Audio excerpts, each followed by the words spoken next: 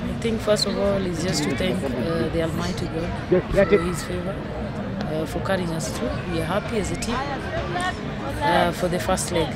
So now we go back home and prepare for the second leg. We created a lot of chances offensively, and we had even more that we could have scored. But going back to the second leg, I think we have a lot to improve in terms of offensive actions. Playing at home, I would urge every fan in Nairobi, please come, even outside Nairobi, please come support the Starlets, because we are just 90 minutes away from making history.